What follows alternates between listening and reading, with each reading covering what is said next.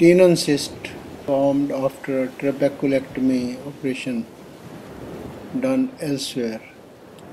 Not a big cyst. The conjunctiva can be slipped over it very easily. So we slip the conjunctiva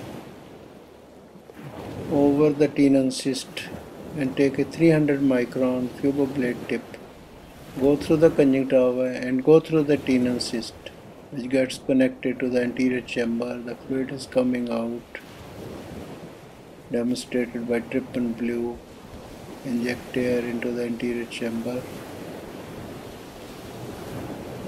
pull down the conjunctiva,